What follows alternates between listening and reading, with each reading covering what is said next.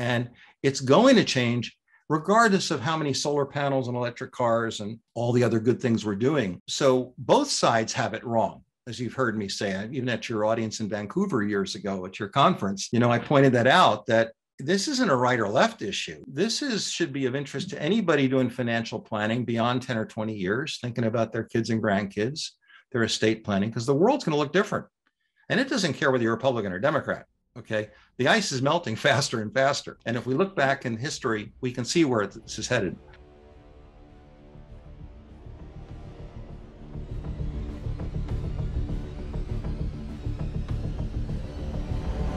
Welcome to the Wiggin Sessions. I'm Addison Wiggin. I have with me today John Englander, who is an oceanographer and has been studying the rising sea level as a result of climate change. So there's a lot packed into that. And so we're going to have John help us unpack that because it's a political issue, of course, but also there's a lot of science involved. And we don't want to fall into the trap of saying we don't believe in science. So John's going to help us understand that. There's a couple of other things that are going on. John leads trips to Greenland, among other things, to look at the glaciers and how they're actually melting. And we're going to be going together in August, and we're going to actually walk on the glaciers and see like how that ecology is unfolding.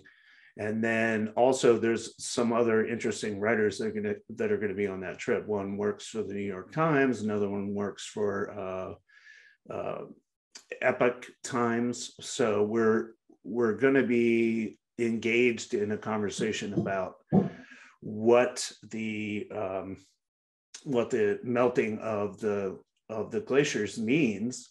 And I want to introduce John because he's been studying the rise of sea level since I met him. That's 12 years, but way before that. And his book is called Higher Ground, and that just means like as the sea level rises, we're going to need to understand the economics of what happens to cities that are close to the water. And John knows way more about this than I do. So let me welcome you, John, first.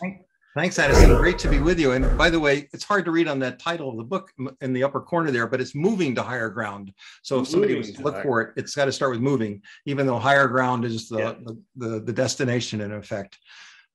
Great to be with you. We live in a place in Baltimore called Mount Washington, and like we and our neighbors think, oh, that would be great, because then we would have seaside. Sure. But that's not really what's going on. And I know that you've spent some time in Annapolis, which is not far from us. Yes. Like, trying to help them understand what rising sea level is going to do to property values and those kinds of things. So why don't we get started just by having you describe what your project is, what the book says, and how you're trying to work with municipalities, because that's your goal, is to try to help people understand how the property values are going to change as it grows. And then I do want to get into the science of the melting glaciers and what can be done about it, because we've had many conversations about this, and it's not just about carbon emissions. Nope. So, but let's just start with like your project. Great. And by the way, mentioning Annapolis, I live in Florida now, but which is another subject for sea level rise, which we'll get to. Right. But Annapolis was a great, and I'm glad you reminded me, because I talked at your old college, actually, I think St. John's College, yep. If I recall, and for the city. But I also lectured on this at the U.S. Naval Academy, because, of course, the Navy and the Coast Guard and the Armed Forces have a great interest in what's going to happen with sea level rise. Right, so I gave a big lecture there in Annapolis at the Naval Academy. So the simple premise is this, is that amongst all the confusion and concern about environment and ecologies and things that are happening on the planet that should be of concern, to everybody. There's a physical issue that often gets overlooked, which is that the boundaries of the land ocean, what we call the shoreline or the coastline, okay, they move as sea level changes. And we hadn't seen that because for 6,000 years, it's been fairly stable. But indeed, sea level moves up and down about 400 feet by nature with the ice ages. You recall that we talked about that a few years ago. It's a stunning fact to most people to say that there was a natural climate variation called the ice ages. Nobody doubts that.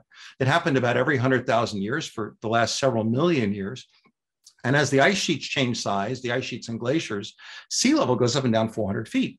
That's a mind blower, because if sea level was 400 feet higher or lower, you can imagine the shoreline would be miles inland or out to sea. And we've been in this stable period for 6,000 years where sea level hasn't changed hardly at all. So we've taken it for granted as if sea level is stable and the shoreline stable. And we get confused when there's a little erosion. But we need to be preparing for a different future. Sea level is going to be 5 or 10 feet higher in the next century or so. And it probably won't stop there. We can get into that. That's another discussion.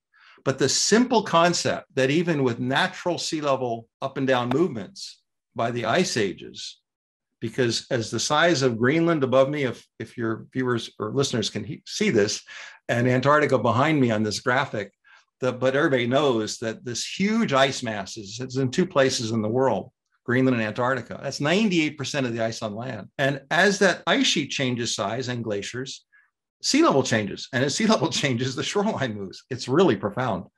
And we need to wake up to this new reality that after 6,000 years of stable sea level and stable shoreline, it's changing. And it's going to change regardless of how many solar panels and electric cars and all the other good things we're doing. So both sides have it wrong, as you've heard me say, even at your audience in Vancouver years ago at your conference.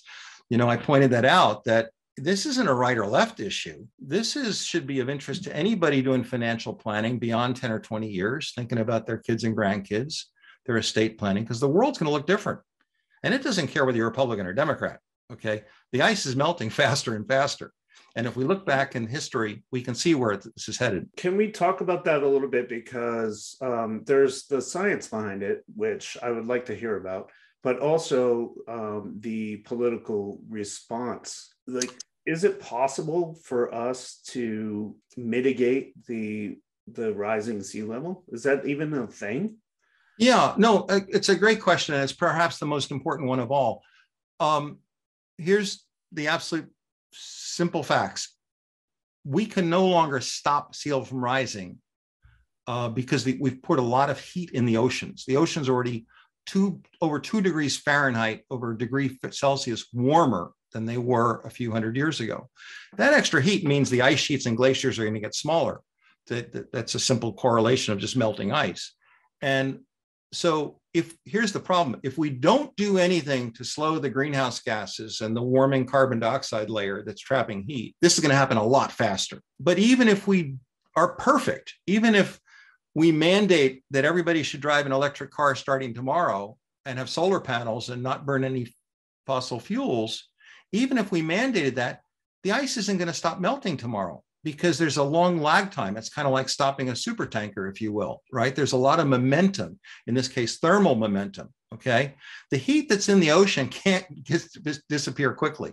So the truth is implausible to both sides. If we don't do anything, we're going to have an absolute catastrophe within our children or grandchildren's lifetime. So we need to do something. But we shouldn't be silly to think that if we just take all the right environmental steps, that climate change is going to stop. That's why this position is actually disturbing to both sides on the political spectrum. How much of it is just naturally occurring? I've got a slide I'll share with you for your listeners, and we did it in our last talk. Yeah. If you look back over 400,000 years, carbon dioxide and temperature go together. Interestingly, they go in this up and down swing about every 100,000 years. As global temperature changes, the ice sheets change and sea level rises. So carbon dioxide, temperature, and sea level all move together over long periods of time, but the response isn't instant. And the problem is that the natural cycle, what we think of as the ice ages, which was not affected by humans, the natural cycle was driven by a change in the solar energy received because the elliptical orbit around the sun changes. about every 100,000 years. That's not the magnetic poles shifting, by the way, as some think. But we know that the ice age cycles, according to something called the Milankovitch cycle, correlates with the amount of energy we receive because the elliptical orbit around the sun varies. Okay. So that's the natural driver of climate change over millions of years. Normally, when it's in the warming phase, it releases carbon dioxide as the oceans warm. So when you warm the oceans, they release carbon dioxide and the level goes up. That's not what's happening now. We actually should have been entering the cooling period when we've had an ice age 80,000 years from now, but that's not going to happen because we've changed things. Humans have changed things. And carbon dioxide has been demonstrated back in 1859, and it's not contested. It traps heat in the atmosphere. It's a clear gas. It's different than carbon and soot and what we think of as pollutants in the air. It's a different kind of pollutant. It's invisible, but it does trap heat. And what it's doing now that it's gone from the normal range of 180 to 280, and it's now at 420, it's 50% higher than it's been in millions of years. It's trapping heat and warming the planet. So both are true. There was a natural climate change cycle that is in any earth science textbook that's been understood for centuries, the ice ages, as we call them. But now we've broken out of the natural pattern because carbon dioxide is 50% higher than natural, and it traps heat and it's warming the planet. So those two, that's why it's confusing, because you have it from both ends, the natural cycle and now what humans are causing, and they both affect the temperature carbon dioxide relationship, but from one direction or the other. On the political spectrum, the argument is always about like what humans are doing to cause it. Mm-hmm. How do you think about that? I know we've talked about it like over dinner. Yeah. But like, how do you think about that, just so that we can get sure. on the same thing? It's like, it's not on a political level. People want to change policy. They want to make things happen that will slow it down, whatever it is. Yeah, the warming. Yeah. And there's a lot of resistance for people thinking that we're going to take their big trucks away from them or their SUVs or anything like that, or tell them to drive small cars or bicycle to work. I understand that. But let's set aside that policy prescription for a moment, make sure we understand the problem, that by mankind's technology, which is wonderful, and the current lifestyles, and 8 billion people headed to 10 billion, and people wanting better and better lifestyles and driving fantastic economies. The truth is that's changed the atmosphere, and that's trapping heat, and that extra heat is melting the ice, the glaciers that you're going to see next month in Greenland and Antarctica are similar. As those melt, we're getting into a higher sea level such that we have not seen on Earth, or has not existed on Earth, for 122,000 years. That was the last natural sea level high water mark, and it was 25 feet above present. Now, most people don't even know that existed, but it's simple geologic history, as simple as the ice ages. We have to get aside around the politics. And again, I don't favor either side in this, in terms of, I think both sides tend to distort and use hyperbole. The truth is, there's enough ice on Greenland and Antarctica. If it all melts, sea level will be 212 feet higher, and the shoreline will be tens of miles inland in most places. We can't let that happen because the planet won't be livable, frankly. So the question is, where do we balance having good energy and a free market? But how do you stop it? Yeah. So you're mentioning free market, and I know we've talked about this before, but how does a free market approach like a global crisis? Because right now we have this, I'm leading up to Larry Fink and his group and all that. We have a lot of climate change initiatives going on with the group in Edinburgh, and then Klaus Schwab, Larry Fink. They're raising a lot of money to try to change politics and the economics to address the problem. But if it's a scientific problem, how does that actually happen? Like, it's a trend that's in place that I don't see how that works unless you're, I don't know, we're talking about investing, you invest with them. Let's play it back to 50 years or so when we were, kids in effect. Okay, there was a problem with rivers were catching on fire. The famous Cuyahoga River And air pollution was so bad that buildings were deteriorating. And so when Nixon created the EPA and the Clean Air Act and the Clean Water Act back in the 70s to deal with those huge environmental problems, there were people who didn't want those government interventions either. But Richard Nixon, a strong conservative Republican, felt that that was the right thing to do. And in fact, we cleaned up a lot of those things because in effect, we put a price on pollution. And over the period of time between regulation and economic incentives or penalties, we did clean up the rivers and in the United States at least significantly, and everybody's quite pleased with that, I think. So and that came out of the on the conservative side, the Teddy Roosevelt side, if you will, right? The Teddy Roosevelt to Richard Nixon side, and Ronald Reagan, who felt that the environment was important in that context to have a healthy environment. The problem is whether, just like dumping industrial waste and pollution into rivers to the point where they catch on fire or caught on fire, okay, how do you introduce that to the free market? I believe there should be some pricing, whether people want to call it taxes or not, or fees, to associate the damage to the public good and give us economic incentives to shift policy. That's, as broad as I can state it. I don't know any other way, because I do believe the strength of the market economy, and you have to give lots of people an incentive to try and improve things for the world we're going to leave our kids and grandkids. I do believe that. I'm not in favor of draconian legislation or regulation. And I'm very clear, as you know, to keep it away from being political, like Republicans or Democrats have got this right. Both sides have messed up on this stuff. But if we care, it's pretty easy to see what's happening. We're getting wildfires, we're getting deluge rains, we're getting droughts, we're getting strange storms, we're getting wildfires like never before. This is as was predicted on a warming planet. Now, I picked the issue of sea level rise because I got into this 50 years ago when I discovered an ancient shoreline 200 feet underwater. That was where the coast was 12,000 years ago. And that was in the Bahamas, and long in a story. But I've been fascinated by changing sea level my whole adult life. It was only about 20 years ago that I realized it was happening in real time. And the flooded streets from Miami to Annapolis, which again, they keep tracking Annapolis and that circle down before you go over to the Naval Academy. By Edgewater. Yeah, they keep records there because that's one of the oldest cities in America. And it used to be 50 years ago that circle flooded 4 days a year. Now it's 40 days a year, okay? Because sea level's higher. So, and the Naval Academy's got big problems where classrooms have gone flooded and stuff like that. That didn't happen 100 years ago when those buildings were built.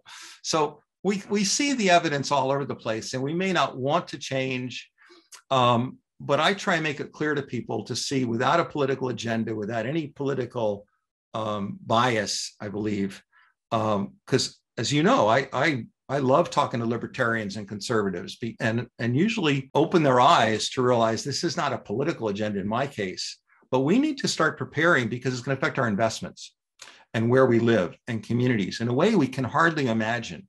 Imagine sea level 10 feet higher. It's going to change the world. All right. So when you're having those conversations, what is the response? Like there's this weird kind of thing, like it's not true. Like people, I think on the right, there's a lot of people that just say, well, it's not happening. So, and I know that you've been face to face with that for a long time. So what do you say to them? Well, the first thing I started is, do you believe in the ice ages? And of course they did. They've seen the kids' movies, Ice Age Part 2 or Part 1, 2, 3, and 4. And I joke about that. And a little bit of humor is helpful. Okay. And Ice Age Part 2, The Meltdown, depicted it very well. We had 2 miles of ice on North America, 10,000 feet of ice. And as it melted, sea level rose 400 feet. The movie got it right. It's based upon simple earth science. Okay. That's prior to most people's geologic understanding, but it's simple to go and find out. And you can do it with that funny cartoon movie. When you make people aware that sea level's gone up and down 400 feet in a repeating natural cycle, it gets their interest because that suggests that it's not caused by us. But then I can show where the natural cycle of the last 2.58 million years of natural sea level going up and down 400 feet, that now we're going up where we should be going down, that we've changed eras, and it correlates when changing the atmosphere. All of these numbers do add up. Even the people who've tried to disprove it, but done it with integrity, like Richard Mueller out at Berkeley's Earth Science, he tried to disprove this. And he came to the conclusion that, no, it's true. We are changing the climate and we're warming the planet. We're melting the ice. We're raising the ocean, and we better start changing it, or by our grandkids' generation, there's going to be a world of hurt. All right. Describe a world of hurt, because we're adaptable humans and we've been adaptable for millions of years, right? Yep. So the last time sea level changed quickly was 12,000 years ago. And it rose about 15 feet in a century.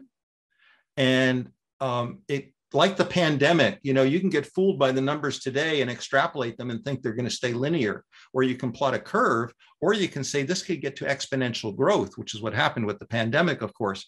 And we saw a 2 goes to 4 to 8 to 16 to 32 and surprised the hell out of us in just a few months. Well, the same thing will happen with the melting glaciers and ice sheets that you're going to see in Greenland in August. The rate of melting has tripled in 30 years.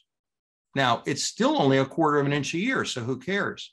The problem is you go from, if you double it, hypothetically, if you go from a quarter of an inch a year to a half to 1 to 2 to 4 inches a year, just on the 5 fingers of your hand, we go from a quarter of an inch to 5 inches a year, okay? That's 50 inches a decade. That's 4 feet of sea level rise in a decade. Okay, now I don't think it'll get quite that bad.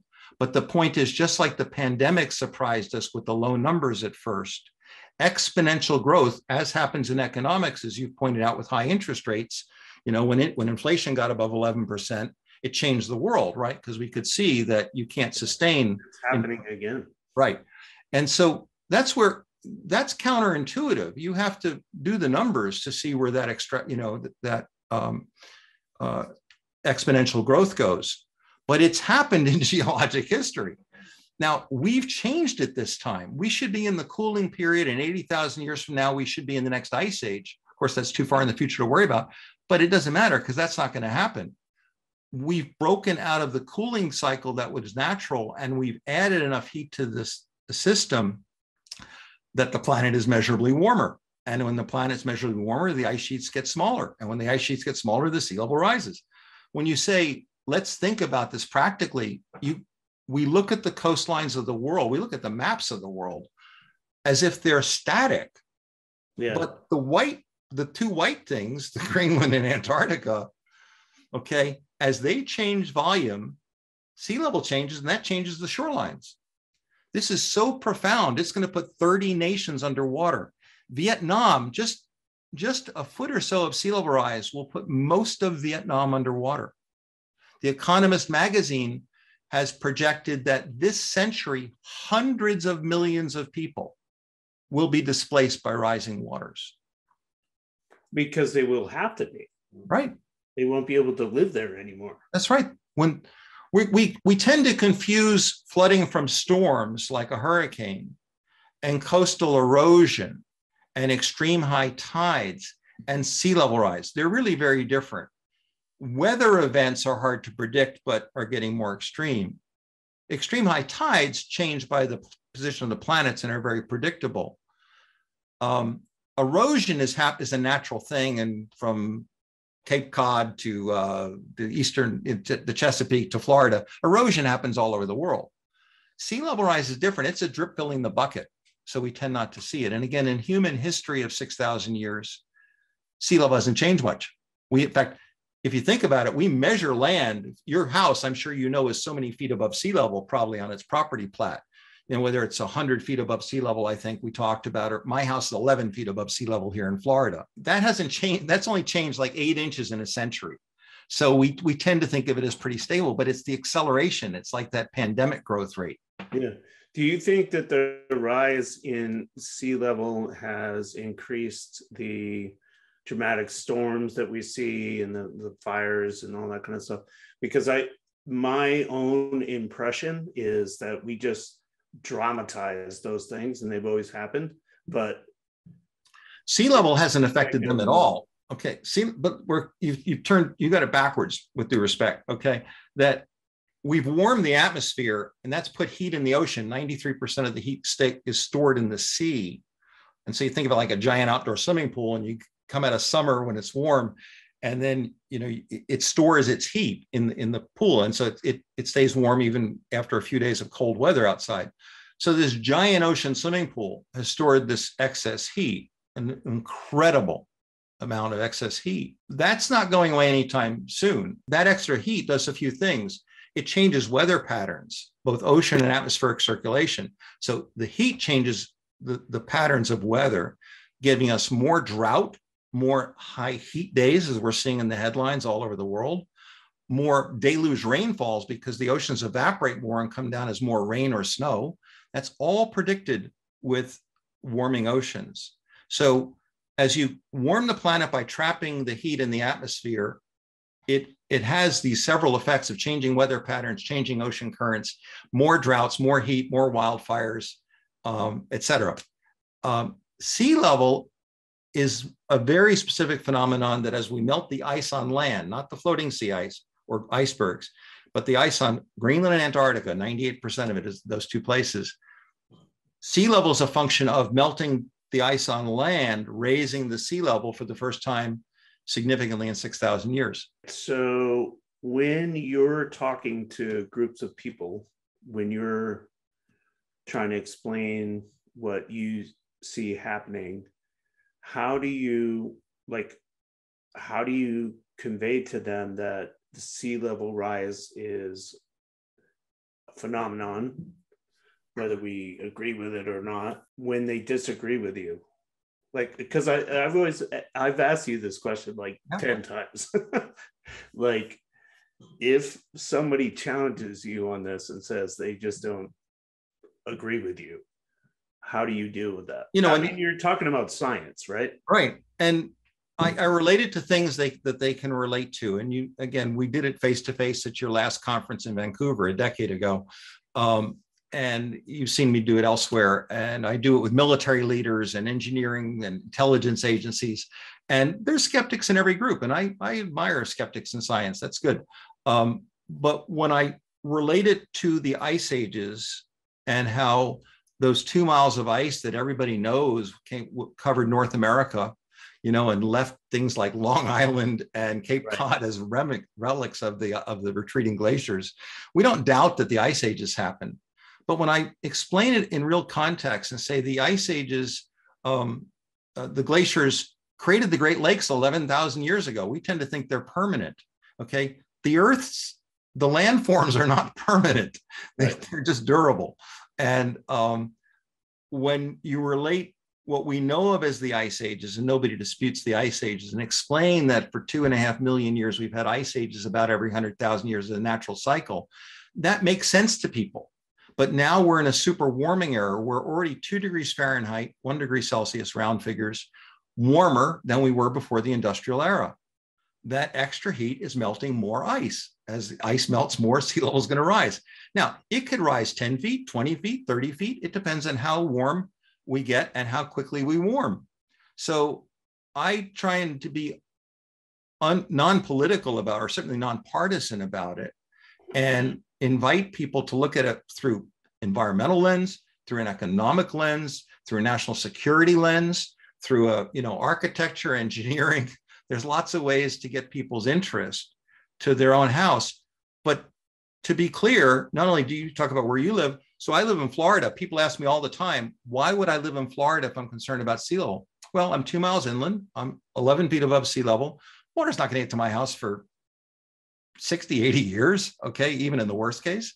Florida is not a flat state. People think it's all going to go underwater. Even the New York Times mistakenly wrote something about that. Florida is about to go beneath the waves. Orlando's 80 feet above sea level. We need to get some reality into our earth science, okay? People have this super simplistic view of things because it's emotionally driven in most cases. They don't want Miami to go underwater. They don't want the Bahamas or the Florida Keys to go underwater. I don't want to get older, but I'm going to get older. and we need to wake up to reality. And I talk to people like that. There's a natural part of this, and there's part that we've affected. And if we care about our legacy, our investments, our kids, and the legacy for future generations, we need to be honest. Well, let's talk about the investments. And this is part of the reason I wanted to talk to you, is that there are initiatives underway. One of them is ESG, which is the acronym for environmental, social, and governance, that is being propelled in the corporate environment to try to address climate change and social issues like racism and that kind of thing. And then governance, like not wanting, like we don't invest in companies that are defrauding their customers, right? Yeah, I would never say I was an expert in ESG, but I have presented to companies who. Well, it comes your way though, because of environmental. No, in fact, it's more of an issue in Europe and Asia, I find. And some investment houses in Hong Kong and London had me give presentations to their analysts about sea level rise as an ESG issue. So that's how I got exposed to it. ESG, for your viewers who aren't familiar, as you say, is environment, social, and governance. And even the SEC has written about it. In the last 20 years, just doing some quick research, it went from being mentioned in 1% of the earnings calls to 20% last year. So there's been a huge growth in 20 years. Since 2003, it started, was the first use of the term. But interestingly, BlackRock and Larry Fink, the president, who's one of the biggest investment firms in the world, of course, it's interesting. He was one of the big proponents. And he was recently quoted as saying maybe it's been overplayed at the moment, because of course the complication of the war in Russia, or in Ukraine, I should say, and the issues about Russian energy, which are causing companies and countries to look at fossil fuels with a fresh eye because of the problem of supplying the world with enough energy. Even Larry Fink with BlackRock has said, maybe we overstepped it a little bit. In fact, there's a headline last week on July 5th, 2022, in the Financial Times of London, very reputed paper, said how ESG investing came to a reckoning with allegations of greenwashing at the highest levels. Does it still make sense for funds to package together environmental, social, and governance factors? Finally, the term ESG is less than 2 decades old, but it may already be coming to an end of its useful life. Okay, so very appropriate and timely quote to your question. It's been kind of the new thing beyond what's on the balance sheet and the income statement of a company. What are the environmental, social, or governance issues that could affect its value? And ESG had two-sided aspects, I guess. One is, how can we use ESG to do some good in the world? But also, how will those issues affect the company's values, whether it's a coffee company like Starbucks, and what the concerns about what's happening to the to growing the coffee bean, for example, is one example of how environment could affect the value of a company. If the price for Dunkin' Donuts or Starbucks goes too high to the customer, it could impact its value. But it was proactively being used as a way to create funds that embraced good governance, good social values, representation of women and minorities, and so on, and good environmental policies as a way to pursue change. But again, this isn't John Englander talking. According to the Financial Times, maybe it was overplayed a little bit. What does that mean, it was overplayed, though?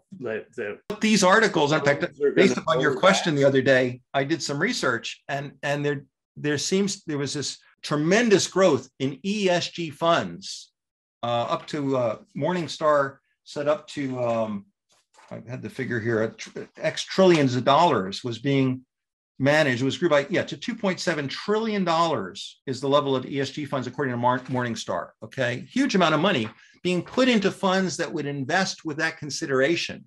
to try and affect change. Okay. Well, Larry Fink himself manages $11 trillion. Right. And so I guess I'm not an expert in this, but obviously not all of his funds or not all of BlackRock's funds were following ESG, Yeah. but those were the funds and portfolios and ETFs that specifically said they were taking ESG considerations into their valuation, or their buying of the company. So again, that's beyond my level, but that's where ESG I investing. get when you say that it's beyond your level, because I feel like it's beyond my level too. But when I'm doing the work that I do, and I look at like the policies that are put in place in China, where they just kind of ignore all these things, like ESG only applies to the Western world, really, and mostly in Europe. Yeah, as I say, my two presentations were in London. One was a British firm, one was for a Chinese Hong Kong firm whose office was there. So they seem to be much more sensitive to ESG. This was before the pandemic, so 3 or 4 years ago. I don't know. It's just weird that it's for me anyway, that it's like a theme that is recurring right now. Like we're coming out of the pandemic and suddenly everyone's talking about ESG. Well, again, they must have heard you because the FT, said maybe it's peaked. Yeah, well, it could be. Lots to talk about. So, John, we're going to be going to Greenland. Tell us about that. Greenland, it tends to be an overlooked place for most people. Only 56,000 people live there. It's the biggest island on the planet. It's nearly the size of Australia, which is a continent. And it's covered by 2 miles of ice. And the history of it is fascinating. We're going to talk about that somewhat, but it's been well documented there for centuries. And even with historical records, even longer, how the ice sheets changed. And it's a place of great scientific discovery, drilling down into the ice sheet and deciphering the ice cores layer by layer, year by year, just as you would look at tree rings, into a tree and see what happened year by year, whether it was fire or drought or, different conditions as a tree grew. Well, as the ice sheet gets laid down, snowfall by snowfall, we can decipher that. And we're going to see some of those ice cores actually in the ice core lab in Copenhagen before we go over to Greenland. But then watching and putting in scale what happens with the Greenland glacier and ice sheet, glaciers and ice sheet, really puts us in a different perspective. It's like the first time you were in a boat and went out of sight of land. We're going to be doing that, but it's going to be ice all the way around us even from a helicopter height. But it puts it all in context. And again, the ice on Greenland by itself, if we allow it all to melt, which hasn't happened for millions of years, but if we warm the world enough that it melts quicker and quicker, sea level would be 25 feet higher globally. Antarctica is 7 times that volume, 186 feet. So the two of them together, 212 feet of potential sea level rise. We need to be sensitive and observant about what's happening in Greenland and Antarctica, because when we put them in the ice age cycles of the last 2.5 million years, which were natural, and we see that something's changed now because we're warming and we should be cooling according to the natural cycle, and all the numbers add up. Forget the politics and the agendas. The truth is we can't stop sea level rise quickly, as we said earlier. And we are going to see evidence of that in Greenland in a way that's just unmistakable. And I find, having taken senators and military leaders and the Navy and the Air Force and the Coast Guard to Greenland, and putting the pieces together there on site has a really penetrating impact, because there are no distractions. Our cell phones are off, and it's just a way to contemplate the world from a very different perspective. And it's very, very powerful. I think, as you cited in my book, my new book, Moving to Higher Ground, Senator Angus King wrote the introduction, and he talked about that because he was one of the people I took to Greenland, or he took me to Greenland, I guess, with the commandant of the Coast Guard a few years ago, and had a profound impact on him. And so I think you'll, I know you'll find it enlightening, and everybody takes away something slightly different, but it's, I find it, I've been there about 9 or 10 times. I find it compelling. Right now, I owe you my measurements for for my parka. Yes, you do. I need that. So I'll get those to you. Thank All right, you. John.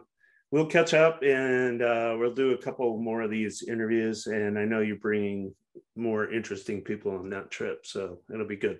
And well, actually, one thing that you might want to still include in this, for those that are confused by the graphics I was describing, I do have a small slide set, and I can give you a simple email address if anybody wants to get the graphics. Yeah, send it to me. I'll publish it. Yeah. Okay. I mean, it's slides@johnenglander.net. I'll put it in an email, but you in the last time you interviewed me, I gave you some graphics, which you cut in. Yeah. And you can use those again. Again, and plus I'm gonna bring my camera with when we go. Great. So we'll get some good stuff. Great. You need to fill out that little questionnaire too. It's just like 10 questions. It's really simple. It's just like where to ship the parka and what flight you're arriving and all that. Just okay. It was last week. You can tell I'm a detailed person. Yeah. That's why you have good staff.